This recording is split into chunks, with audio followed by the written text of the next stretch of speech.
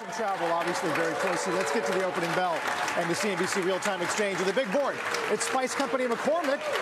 I happen to like them. I know you do. They had a very, a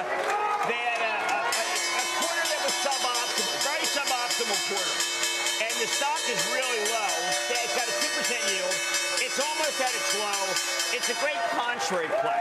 They had raw cost problems. If you can get raw cost problems unsolved, that's a great situation. But they did have raw cost problems. They were bad. There's supply chain problems. They have not. I mean, a lot of companies still have supply chain problems. You're always shocked. Yeah. But the NASDAQ, by the way, it's Deloitte, provider of audit, consulting, and tax services.